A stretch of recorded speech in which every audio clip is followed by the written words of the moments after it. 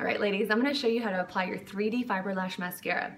You're gonna have two tubes. One's gonna be the gel, and these are the fibers, and then it's gonna be a step again of the gel. So it's gel, fiber, gel. I'm gonna show you some tips and tricks that will help your mascara look better and last longer. This is our gel, and there's actually a window where you can see how much you have left. What I do is I take the wand out, I take our rose water, and I spray it directly into the tube or onto the wand. You can take contact solution and you can do the same thing. This will help loosen up that gel and make it more fresh. After a while, you'll kind of notice it dries up a little bit, and that's because fibers naturally get onto the wand and then they go back into the tube. So first step is gel, and you're going to want to get a good coat on your lashes, and this is just like applying regular mascara.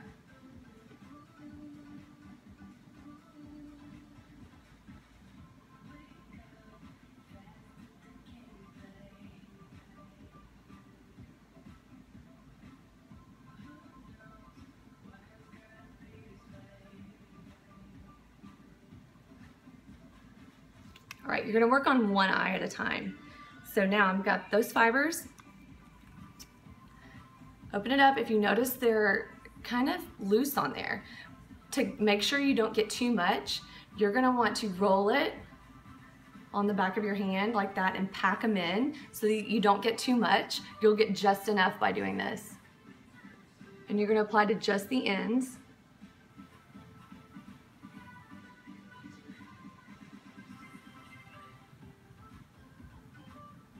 Don't get too close to the base of your lashes because then you'll get it in your eye. All you need is them on the ends to extend. All right, what I do now, I'm gonna take you into my bathroom and I'm gonna show you a little trick that I do. All right, what you're gonna do with your blow dryer is you're going to, if you have one of those things that funnels the air like that, you're going to put it on the lowest setting and just like blow dry straight up. This will help your, like on the lowest heat setting, this will help dry, adhese the fibers to your lashes so that none or less comes out on the wand, and it helps curl your lashes some more. You can put it on the lowest setting or the middle one and just blow dry up. Letting those fibers dry is so important to make sure that your mascara lasts and that you're not getting any on the wand, and it's adhering to your lashes so most of them stay on. All right, now that we've done gel fibers, we're going back with the gel.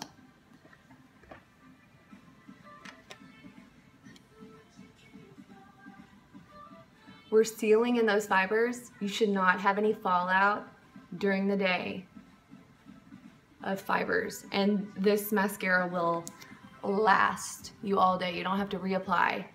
If you want to make it more dramatic for the evening, you could definitely add more layers, but there's no need for freshening up. Look how amazing. All right, now I am going to add the bottom. I just use the gel on the bottom.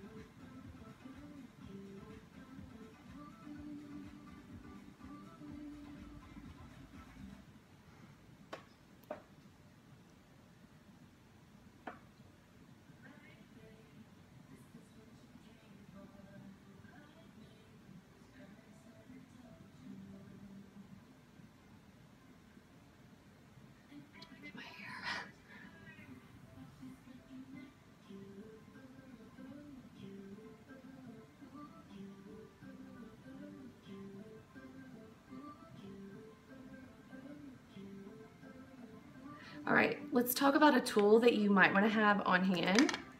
It's our lash and brow comb. It's a metal comb that will help you separate your lashes if you need to. I don't use this often, but when I do, I love it. So you can take the comb like this and it doesn't damage or